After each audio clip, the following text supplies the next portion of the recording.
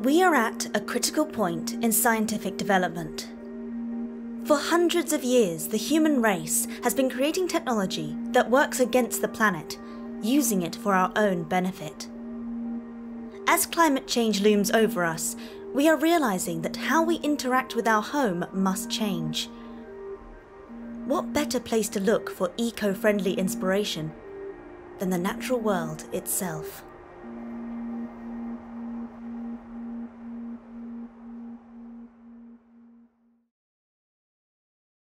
Biomimicry is a practice that looks to nature for inspiration.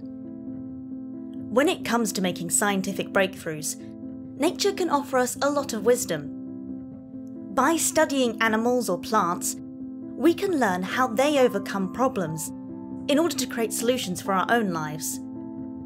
Due to being inspired by nature, the results are often sustainable and eco-friendly, which is incredibly important in solving our world's problems.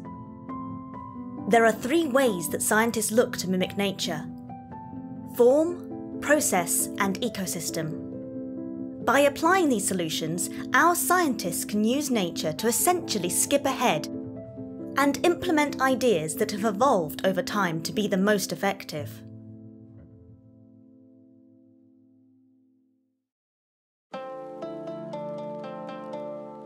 Japanese culture is heavily linked to nature and preserving the natural world.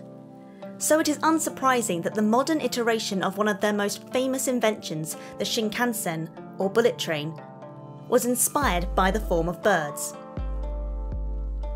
There were two main issues that the 500 series Shinkansen were facing. Although they could travel 200 miles per hour, the sound levels exceeded environmental standards. The first source of noise was the loud tunnel boom that was emitted when an atmospheric pressure wave was forced in front of the train as it travelled through a narrow tunnel. Eiji Nakatsu, an engineer with JR West, is a keen birdwatcher.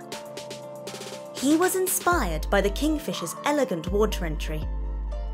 The train was streamlined to mimic the Kingfisher's beak, allowing the train to move quickly from a low-resistance medium to a high-resistance medium. Thus, the Kingfisher beak trains can move quickly from low-drag open air to high-drag air in tunnels with minimal impact on speed or noise level. The pantograph, a protrusion that extends above the train to receive electricity from wires overhead, was another source of noise. By looking at the silent flight of owls, the engineers were able to reduce this noise by adding structures to the main part of the pantograph. This mimics the way an owl's primary feathers have serrations that create small vortices instead of a large one. By implementing these discoveries, the new streamlined Shinkansen trains not only travel more quietly, but they also travel 10% faster and use 15% less electricity. By taking inspiration from nature, the Shinkansen engineers were able to solve problems quickly and effectively.